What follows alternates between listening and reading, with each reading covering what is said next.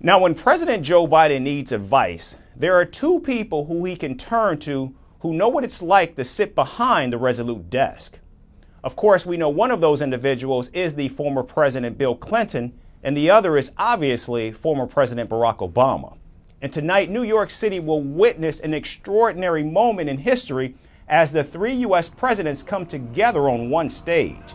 Now, in a dramatic show of strength, Barack Obama and Bill Clinton are coming together to rally for a second term for President Joe Biden at the famed Radio City Music Hall. Thousands of people are expected to attend the one-of-a-kind extravagant fundraising event. And fundraisers, even with presidents, are typically seen as small affairs.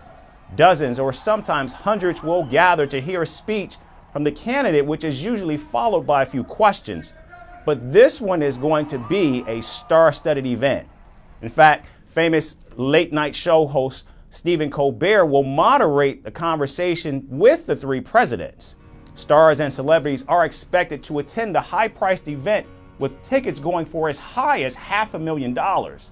And the event is expected to raise a whopping $25 million.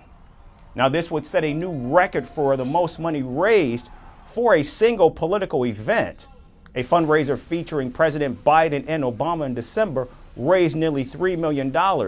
And to date, former President Barack Obama's additional efforts to help his former vice president have already raised more than $15 million for Biden's re-election efforts. Already, President Biden is experiencing an enormous cash advantage over his financially strapped challenger, former President Donald Trump.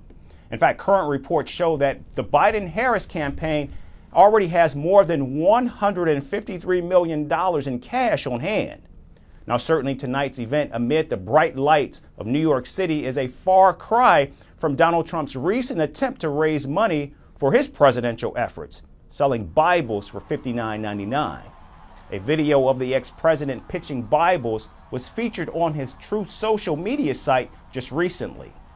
Tonight's event, however, features perhaps the two most popular ex-presidents over the last 4 decades and certainly signals a shift in the presidential race that's expected to both be hard-fought and come down to the wire.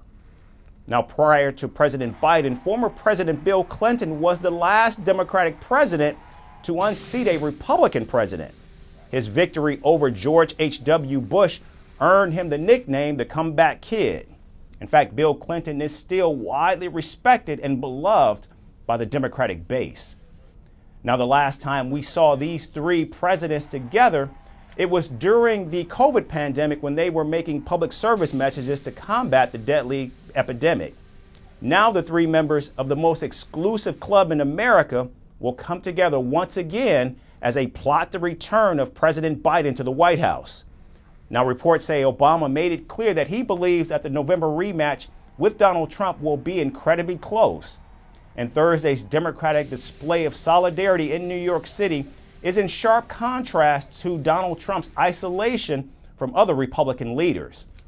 In fact, his own former Vice President Mike Pence is not willing to endorse his bid for another White House term. And while Biden will be busy at a fundraising event tonight in New York City, Donald Trump will be in Long Island to attend the wake of a New York City police officer who was shot and killed during a traffic stop in Queens. Now, it will be a rare occasion when 4 presidents will be in one area other than Washington on the same day.